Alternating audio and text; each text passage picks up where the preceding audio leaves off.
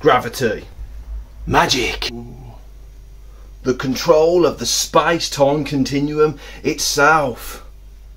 No, I'm not talking about telekinesis, as much as that would be very cool. I'm talking about tensegrity. The idea of using the tensile strength of string to control gravity itself, or at least give it the impression that you are controlling gravity. Disclaimer, you can't control gravity, but what you can do is make something that looks like you're controlling gravity. I'm talking about a floating chair or stool or anything else you want to make look like it's floating. And you know how we're going to do that? We're going to use a chalkboard we're going to use a blackboard animation to show you how I'm going to do it. Roll animation. Welcome to another Dandelion Creations video. This time we're trying something a little different, a gravity defying stool.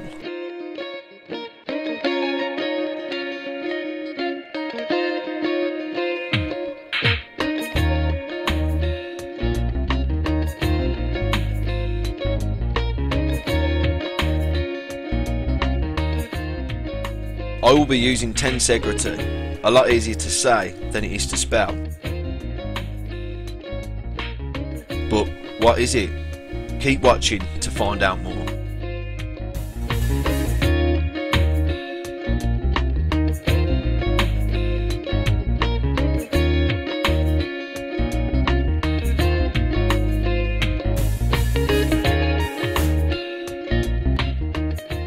Tensegrity is using the tensile strength of the material, such as string, to hold an item up, giving the impression it's floating.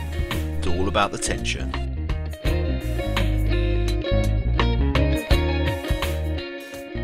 So my plan is this. First I'll make two triangle frames. I'll then add supports to both, with a string connecting them both, thus creating tension.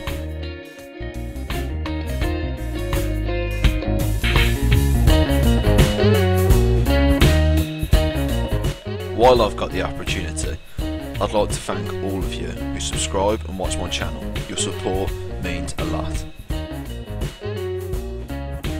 Thank you.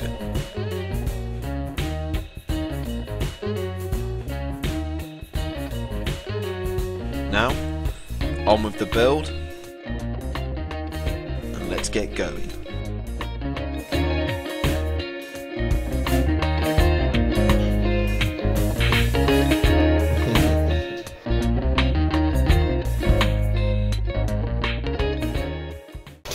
So, first of all, let's square off this wood.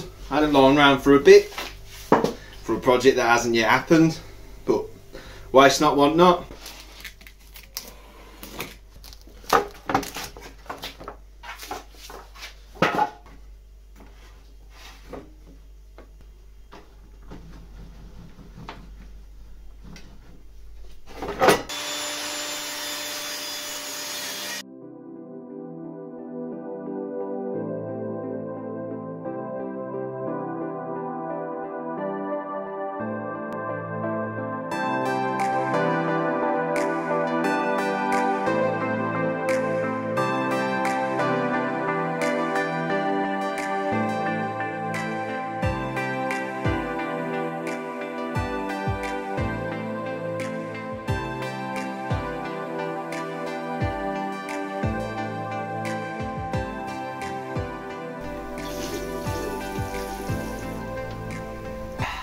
Cuts are all done. Let's move on to the angles, and hopefully I figure these out. Angles ain't my thing. Just got a splinter, pull that out, splinter out. Let's carry on.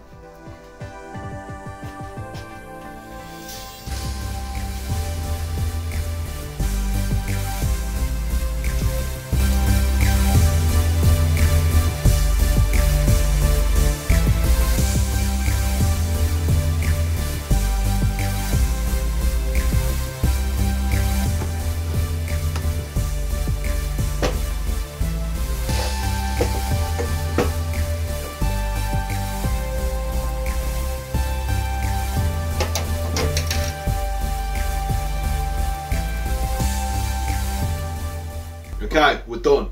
60-degree angles are cut. Hopefully they're going to go together relatively well. It is my first time. I'm always trying to learn new things. So let's put this together. I'm going to be making 2 triangle frames. So I add the arms onto it. Once I've done that, we can move on and get the Tensegrity stool complete. Fingers crossed.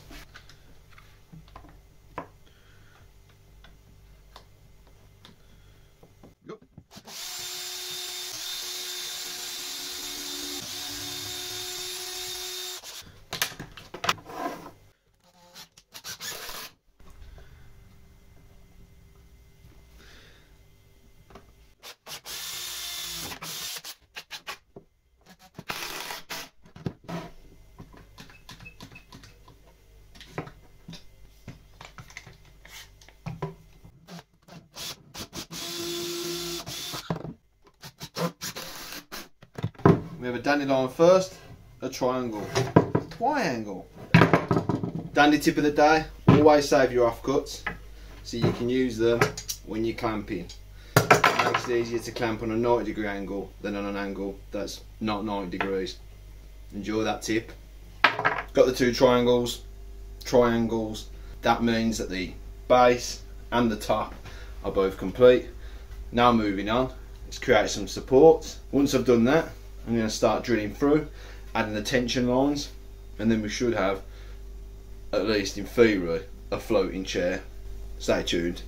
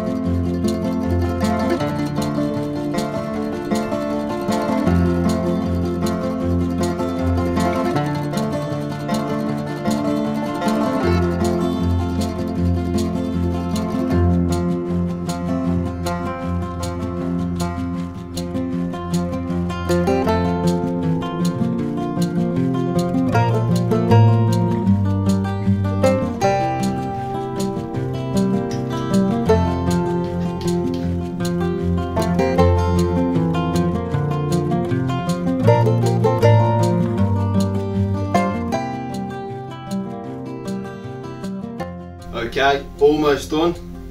You are gonna say, Scott, that isn't floating. And at the moment, you're sort of like 50% right, because it's not gonna float.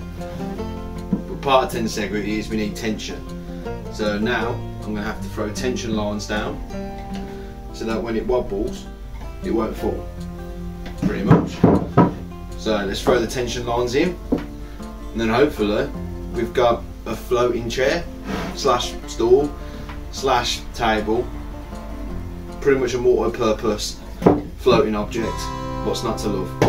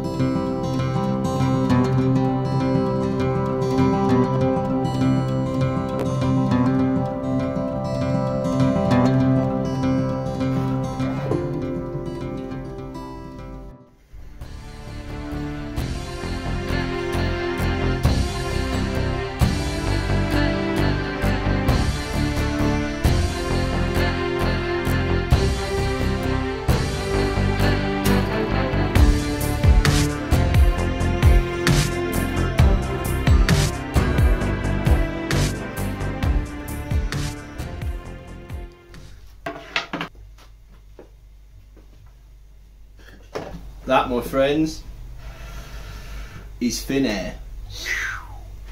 So it's done. I do like doing that to it. It's floating, or there or thereabouts. This is just, as I said, a proof of concept. I was going to do something a bit more finished, but I've never done this sort of thing before. I've done my research online. I've looked at other builds, I've looked at the principles behind it, and it does make sense now. And especially giving it a go, I'm a very kinesthetic learner. Giving it a go has given me an insight into exactly how I'm going to do it in the future. Now I have got some plans for something bigger and better, a bit more solid, well, as much as you can be when it's floating, as well as a bit more exciting, just something more usable, as the rope I'm using here is sort of something I had lying about. It's not a very thick nylon. It is very strong though, as it uses tensile strength. I'm hoping you'll enjoy the video, and also you'll feel invigorated to give me some comments about what you'd like to see next. A few options I've got spinning around is I'll change the base to a square, which will make it easier to centre this, as well as get a more stable top support. I'll also be using chains, maybe colouring it. I've enjoyed building it, I've learnt a lot. I've learnt at the end just staple it together. Or next time I'll have to learn a few knots, or I'll have to figure a way of making something a bit stronger. If you like the video, remember to click like, subscribe, and also click the little bell button so that you know when I'm bringing the next video out. Remember, if you do want to sort of keep up to date with what I'm up to, get any sort of sneak peeks on the videos, then check out our Instagram, which is dandelion_creations, and I'll put it somewhere here. I appreciate you all tuning in. The subscribers are growing, and it's quite exciting to actually have someone view and enjoy the work I'm doing. Stay dandy.